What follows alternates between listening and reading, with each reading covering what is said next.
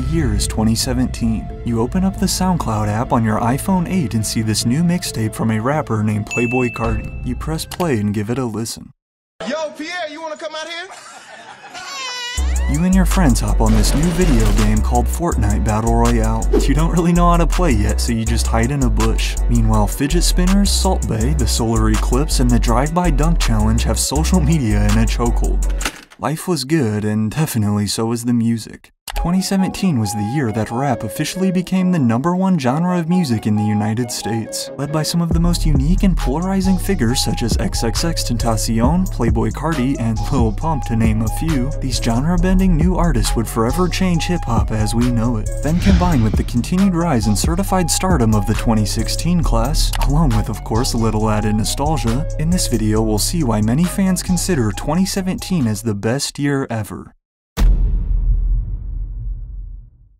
It's crazy to think that 2017 was 6 years ago. Simply put, 2017 was a legendary year for hip-hop, from some of the biggest mainstream names dropping fire projects like Kendrick Lamar, Drake, Jay-Z, Post Malone, Migos, as well as Future's 5th and 6th albums releasing just a week apart, to then all of the new up-and-coming artists we saw burst onto the scene, many of them proving they were here to stay. While 2016 introduced us to these future stars like Lil Uzi Vert, 21 Savage, and Lil Yachty, who all helped ignite this new wave, 2017 ushered in an entire fresh group of young rappers who would build on their sound and continue to revolutionize the industry. One of the main leaders of this movement was 19-year-old Florida artist XXXTentacion. The massive success and impact that X was able to have in his short career may honestly never be seen again. X had been making music since 2013 but would begin receiving mainstream attention in 2017 with Look At Me. Although released 2 years prior, Look At Me blew up following some controversy with Drake, one of the biggest artists in the world, after Drake previewed a new song titled KMT at his show.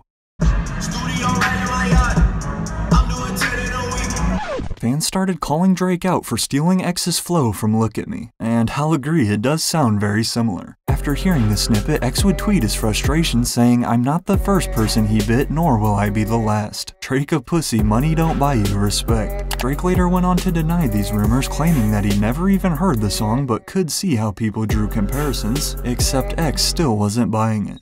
I hear da-da-da-da-da-da-da. I'm like, what the f? As soon as it started, like I knew he was getting that. Like they did a mashup. They put his verse on my song, and the cadence is literally just at the same tempo. It's not offbeat at all. Regardless though, this would all help the song go viral and put XXXTentacion on the map. With its extremely heavy and distorted bass, Look At Me was really unlike anything we'd ever heard in the mainstream. However, the reason X was so praised as an artist was due to his versatility, and how he was able to blend multiple different styles into his music. Along with Lil Peep, X is credited as one of the early pioneers of the emo rap subgenre that exploded in 2017, then carried on by Juice WRLD the following year. Fusing aspects of hip-hop, trap, punk, and rock as well as with lyrics centered around heartbreak and depression, emo rappers were able to quickly gain cult followings due to their vulnerability. It's like trying to consume me. It's almost like it's trying to get inside of my mind, you know? So I've started to look at myself very differently and beat myself up. And you guys are the only thing that gives me hope.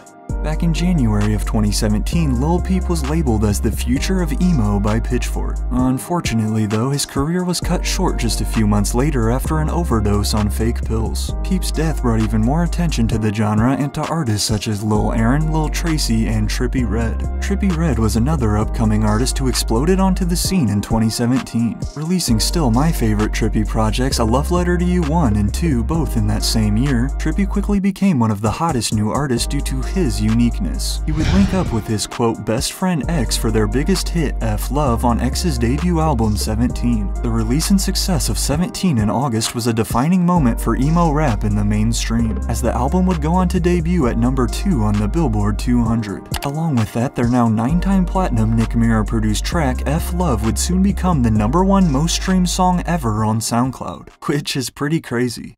Posted an Instagram snippet the night after. X had texted me and he was like, "Bro, I need that." I sent it to him and he was like, "Bro, I'm putting this on my album." I'm like, "Alright, bet."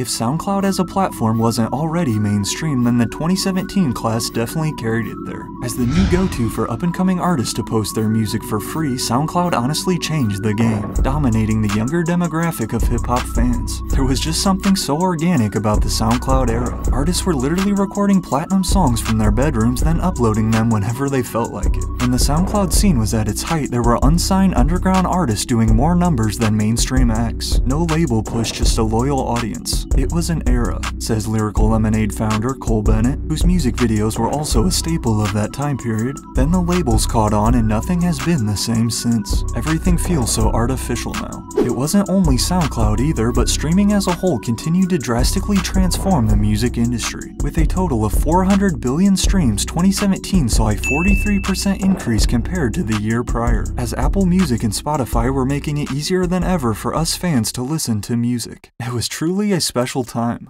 However, it was also a controversial one. We call it mumble rap. Oh, so y'all got a name for it? Yeah, me and my homies. I mean, it ain't no disrespect to the little homies. That's what's wrong right now. Everybody trying to rap the same style with the, I don't know who created it, if it was Future or Migos, but all them niggas sound the same. Yeah. At first, it honestly seemed like the rap community was split down the middle. Although I've never liked the term, mumble rap would soon become synonymous with these new age artists. And while it originated the year prior, 2017 would give us even more artists that fit that description perfectly. One of the most popular being Atlanta rapper Playboi Carti. Following the release of his debut commercial self-titled mixtape in April, Playboi Carti became the most talked about upcoming artist. Thanks to his unique and original sound, style, and flow, Carti was another breath of fresh air in the scene. You know, I feel like, honestly, we all got a different sound too, and that's even better. You know what I'm saying? You got 21 to slaughter shit. You got Yachty on his mainstream shit. You got Uzi on his rock star shit. You got me on my pop star shit. It just all goes. Everyone fits in a different lane. Yeah. However, fans of older hip-hop and more lyrical rap were quick to criticize Carti and his music. Honestly, I feel like you either loved him or you hated him. Everything sounds like an ad-lib, even the main lyrics. Read the New York Times? It is basically a glorified beat tape with ad-libs, Hip Hop DX's review stated. But alongside his producer Pierre Bourne, Playboi Carti has since gone on to become arguably the most influential rapper of the last decade, and this debut mixtape still holds up today. Another controversial lane made popular in 2017 was what many refer to as, quote, ignorant rap. Spearheaded, of course, by one of the most polarizing figures hip-hop has ever seen, Lil Pump. Again, definitely a guy you either hated or loved. It's just ignorant shit, bro. Like, let's make ignorant shit that's catchy, bro. People fuck with. That's what people fuck with. After major success on SoundCloud with singles like D-Rose and Boss, Lil Pump would sign to Warner Records 2 months before his 17th birthday. His minimalistic music was low-key catchy, and his drugged-out teenage persona was working to perfection. He was the prime example of using social media antics to boost your streams.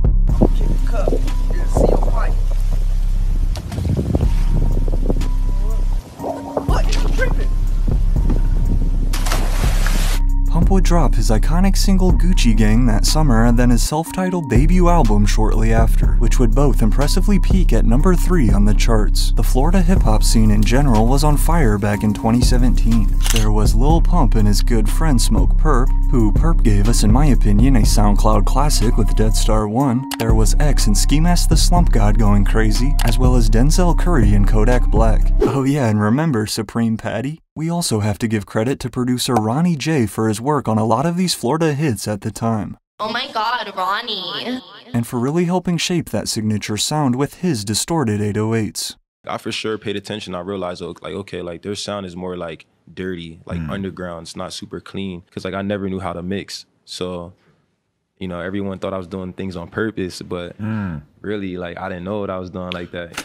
Rap media outlets like No Jumper and XXL also continued to thrive, arguably hitting their prime this year as the genre grew by the day. 2017 was a special time to be a fan of hip-hop. However, some fans argue it was only a preview of what was to come the next year in 2018. Stay tuned for that video coming soon. But thanks to the perfect storm of new artists bringing a fresh sound and style to the game, the continued rise of streaming platforms including SoundCloud, again a little nostalgia, as well as with just an exciting and original energy around the genre, 2017 will go down as a legendary year for music.